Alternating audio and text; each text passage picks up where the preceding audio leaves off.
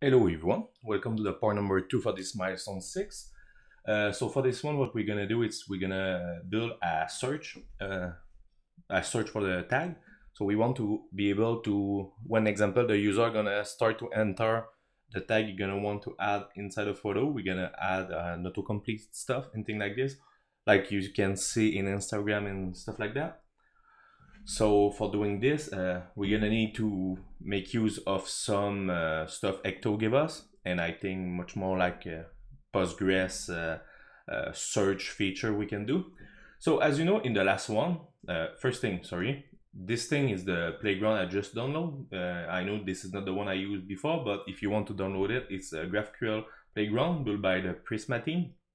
And if you want to install it, just do with brew cast install GraphQL playground, and after that this is the same thing as the other one, so you can put your HTTP header right there, your variable, and I mean I just like the UI because it's dark and my eyes don't cry. So yeah, so in the last one we was able to create a photo like that, and when we run it, we create some tag like that. So this is the tag we have put. So remember what we've done. We have a tag photo, where here finally it's just a join table. We'll take the photo ID and the tag ID and they join both together.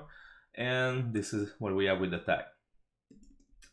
So for creating the search feature, what we're gonna do is, first thing, we're gonna need to go inside the schema, the schema of the project. Inside this one, what we're gonna do is we're gonna need to create a new query. So as you know, this thing is not a mutation. We don't gonna change nothing. We just want to query.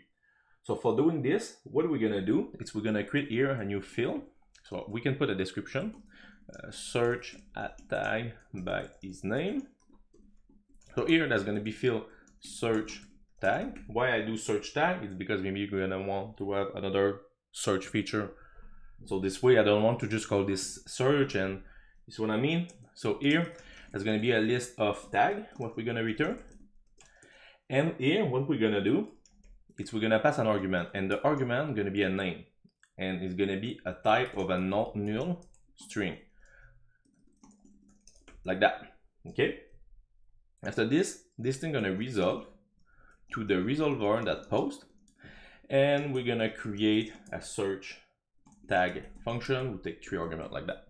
Okay, so now if we jump in the post right there, we have already all the other one we have created. Remember, this is almost like always what sorry, always what we do. We return a tuple like that with OK and the response of it. So it's going to be pretty simple. So search tag. Here the first argument, we don't need anything for the parent, but we're going to need stuff from the argument, and that's going to be the name. And what we're going to do here is we're going to say OK post dot search tag. So here, remember, it's just kind of the glue between your domain logic and the GraphQL. So why we do this is because if we want to change stuff with the domain and things like this, or you want to use recipe and things like this, you can reuse your function. I think it's much more better. So now here we're gonna just pass the name. That's it. Okay. So now if we jump to the post, right there, we're gonna scroll down and we're gonna create this function. Okay, so now we need to ask yourself, okay, how can we do this? So this is what I want to show you.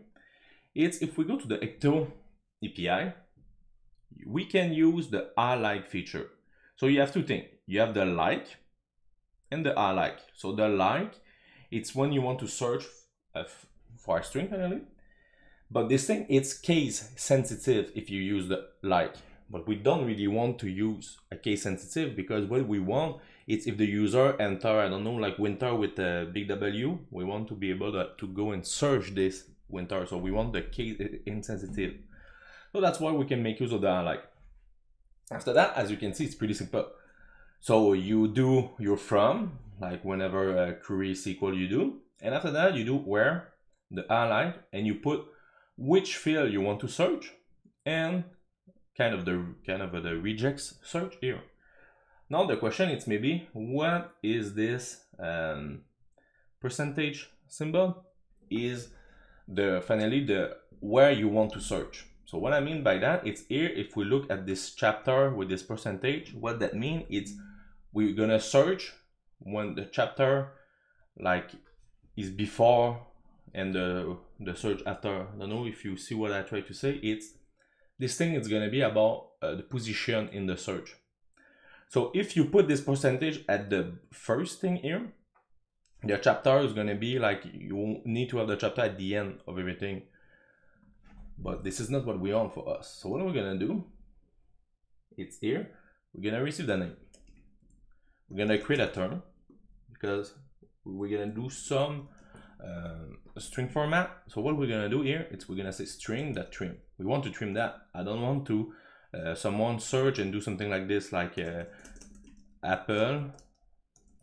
And you see what I mean? Like I want to make sure that everything is gonna be the way the DB gonna receive it. And now I pass the name. But now what I want, like I told you, I'm gonna put the percentage here and the percentage right there.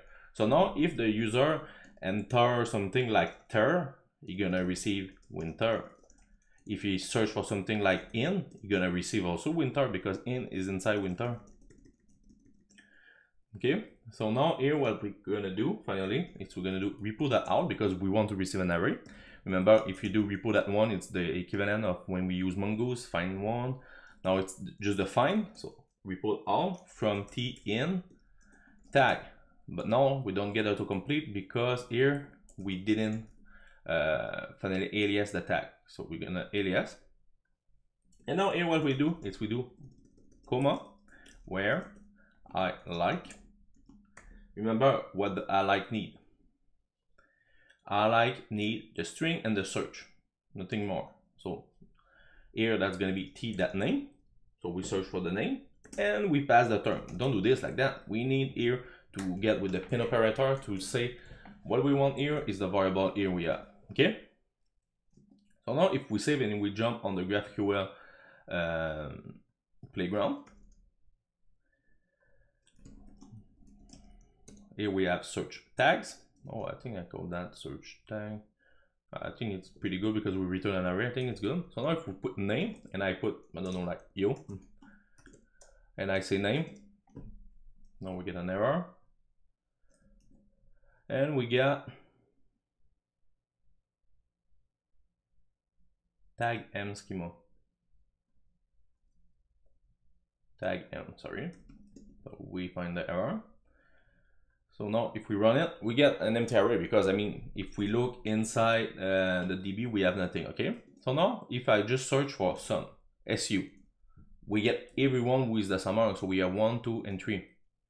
If I search for 2000, I'm gonna get my summer 2000. If I search for just MM, we're gonna get summer. Remember what I told you, this MM is inside the search. So that's why.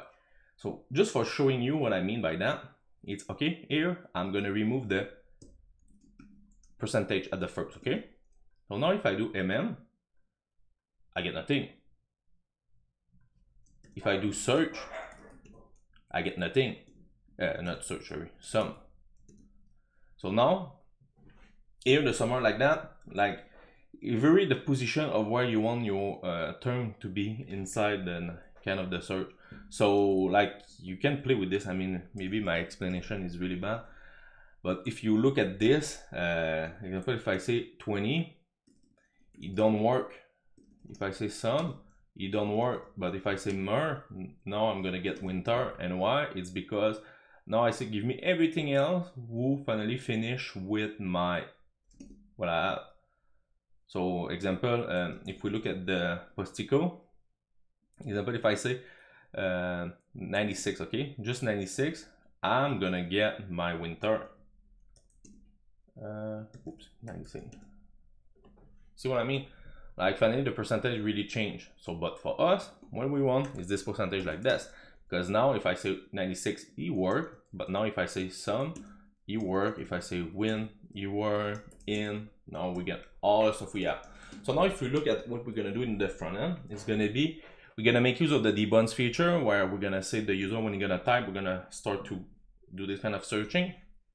And we're gonna say example, after 2 character, we're gonna start to search. For example, if the user start to write wi, we're gonna give him the, if he's short after that, 96. Now that's gonna break because now yes, we have wi and 96, but he don't follow the string. So that's why like we're gonna show him the autocomplete below, so the user can just click on this and not enter all this kind of stuff. So it's gonna be the same with summer. So if you start to enter summer, and after that you type summer and do 2000, like, you see what I mean? Like, I mean, it's an autocomplete feature. I don't want to. Yeah. So that was this for this video. So after that, after this video, I think now is gonna be the time to jump in the front end. One of the things I find, it's we cannot return the tag of the photo, so that's gonna be something we can do before. So we're gonna jump on this thing. Hope you learned something here, and have a good day, everyone. Bye.